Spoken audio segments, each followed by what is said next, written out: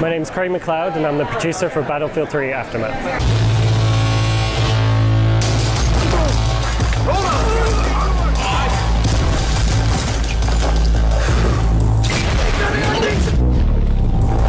So today we're showing Battlefield 3 Aftermath, the 4th expansion in our Battlefield franchise. Really it takes place after the Tehran earthquake that people will have experienced in the single player, where our soldiers have been rising from the ashes to continue the fight in this area. So where our single player went into one direction, this is going back to that moment and going in a different one. So we have one new mode in this expansion pack and it's called Scavenger.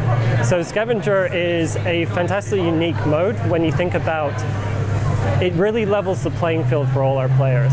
So it doesn't matter if you played for 10,000 hours or 1 hour, all of you are going to start in the exact same way with one pistol, one grenade, and one specialization.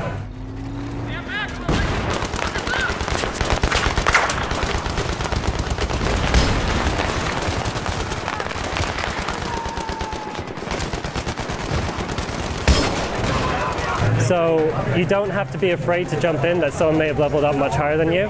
You'll be on this, on this level playing field. What's also great about it is it promotes exploration through our maps. So we have a number of weapon points dotted throughout our map, which you can then explore, pick up, and add to your arsenal.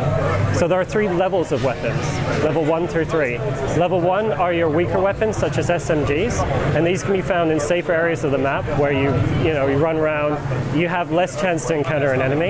If you want the biggest and best weapons, such as the carbines, assault rifles, or LMGs, you really need to go to the more dangerous areas. You need to go to the flag points and to the open zones, and really sort of risk yourself to get these. So it really is a risk versus reward gameplay. Scavenger is also a take on conquest domination. So the reason we've gone for this mode is because it helps focus people in certain areas, and with the domination as opposed to normal conquest, it's a much faster gameplay to actually have. So Scavenger was really inspired from the Aftermath theme. We imagine that our soldiers and our players, when caught in this, are not going to have all their normal equipment. It will have got lost in amongst the rubble. So you really want to start from scratch. We want you to be almost born again, where you have bare minimum and then continue the fight from that point.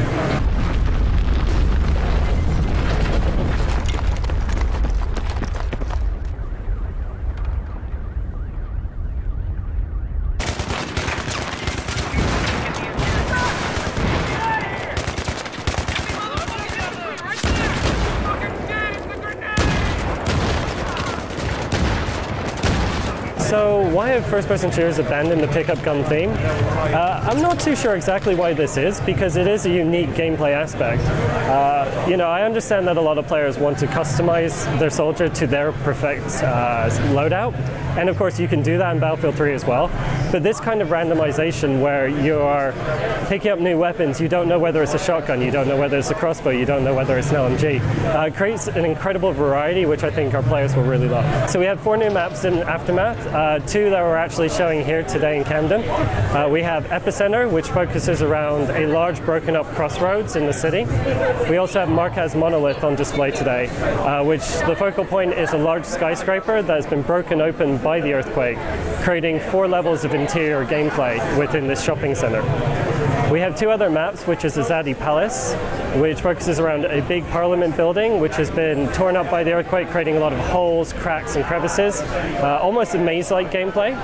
And we have Tala Market, which focuses on a hillside village, which promotes both vertical gameplay on top of the roofs, as well as tight gameplay through narrow market streets and more open areas like the town square.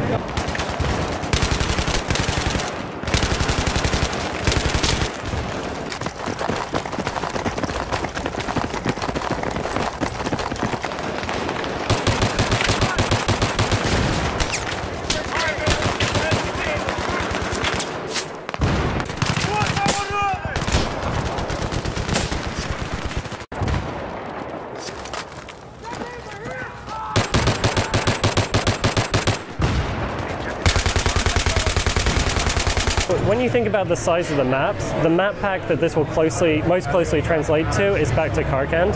So back with Close Quarters, we did tight infantry-only gameplay. When we did Armored Kill, we did big, huge all-out vehicle-sprawling maps. Really what we want to do is we want to do a combination of the two, so that no matter what your playstyle is, what you enjoy, you can get something out of this pack.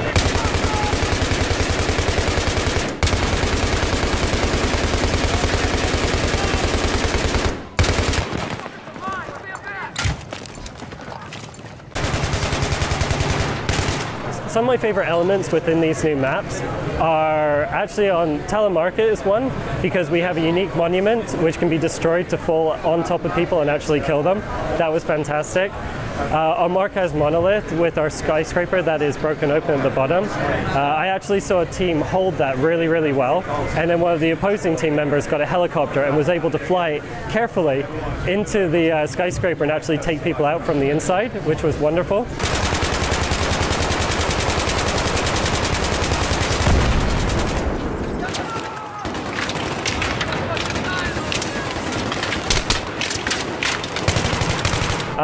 So on Epicenter, one of our 4 maps in this DLC, we've actually included aftershocks in it. So as you're going around and you're playing the game, you will hear an earthquake rumble. Your screen will start to shake. It will make it a little bit more difficult to fire because obviously you'll be moving. And if you're around Flag Point B by the high-rise buildings, you'll also see rubble falling down around you. So we've really sort of created almost a claustrophobic, scary moment within this gameplay.